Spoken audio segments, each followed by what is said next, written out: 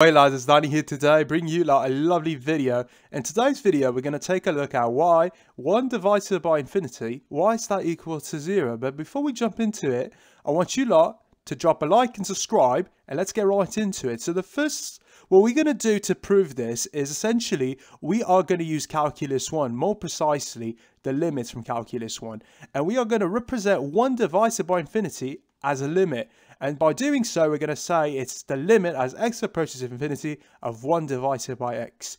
So the way to understand this, to better understand this, is we are going to use a limit.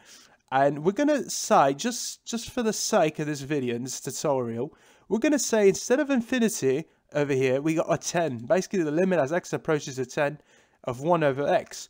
When you solve this, it's very straightforward. You're going to have 1 divided by 10, which is equal to 0.1.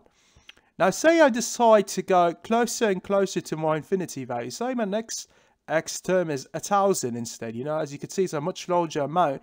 It's closer to the positive side of the infinity, right? You are going to have limit as x approaches 1000, 1 divided by x, which is given as 0.001.